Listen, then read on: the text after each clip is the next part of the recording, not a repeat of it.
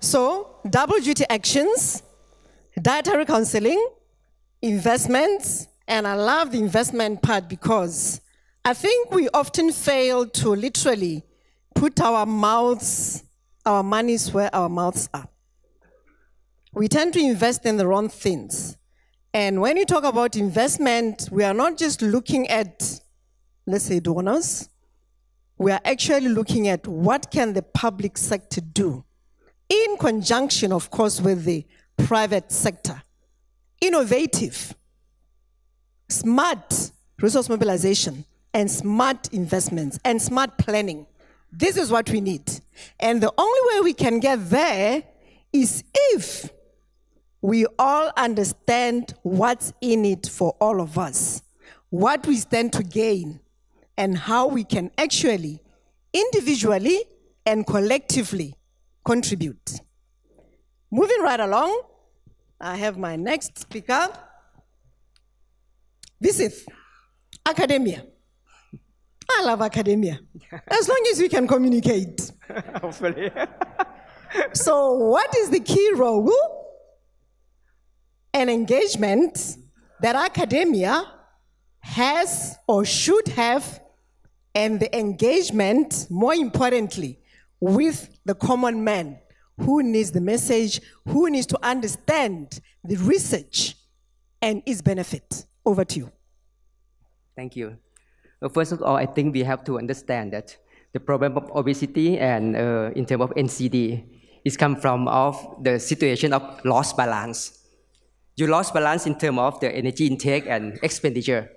You lost balance in terms of the nutrient profile that you get. You lost balance in terms of your lifestyle. And also you lost balance in terms of your stress management. I think these 4 factors that make this problem become expand. You have the, urban area that expanding and people have less accessible to the nutritious food, right?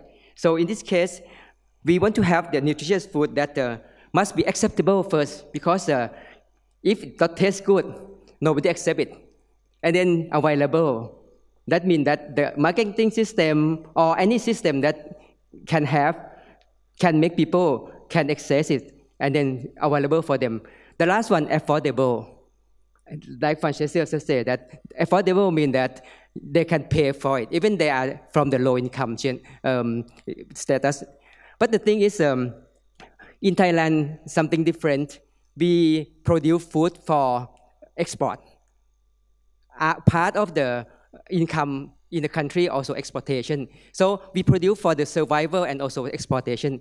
The thing is, when you go for commercial system, the term biodiversity become lower.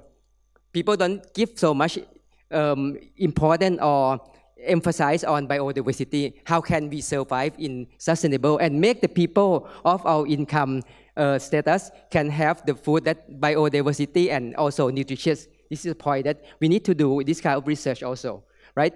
When you look at the late King philosophy, we call sufficient economy.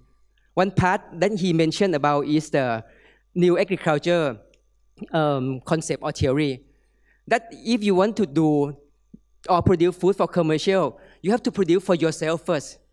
So you have to spare one area to do anything, to grow anything that you want to eat. With that concept, you can get biodiversity in your land. And then after you feed yourself, it's not cash. It's something that called food security with no cash. So maybe you cannot measure by, the income generation or whatever. You can measure on how much you can eat in one day. Are you are you satiety or you hungry or something like that? So this is a concept that you feed yourself first. This is a self-sufficient. And then after that, when you grow something to sell, you look at the multiple cropping. This is the one.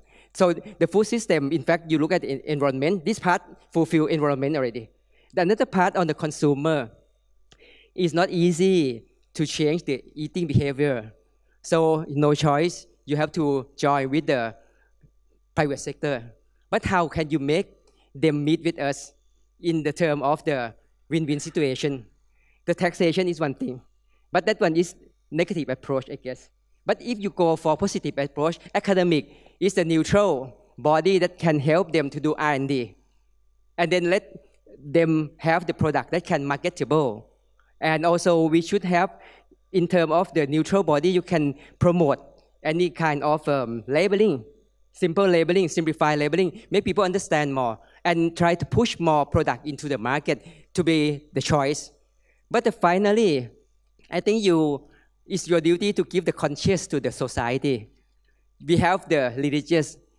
Buddhism taught us that eat to respond the need, not the desire. So they have to understand the nutrient that they eat, and then they choose not because they like it and they eat a lot. So this is the thing that I want to give in final. Yeah.